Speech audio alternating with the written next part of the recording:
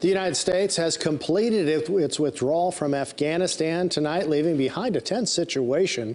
Just days ago, 2 suicide bombings killed 13 U.S. service members, along with 90 Afghan civilians. KELOLAND News spoke with Senator Mike Rounds, who painted a dire picture of what can be expected now as evacuations are complete. The Taliban will go door to door. They have a list.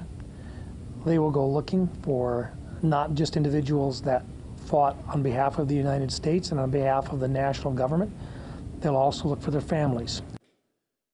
While U.S. troops are out, there still remains a number of U.S. citizens as well as thousands of Afghans who were not evacuated.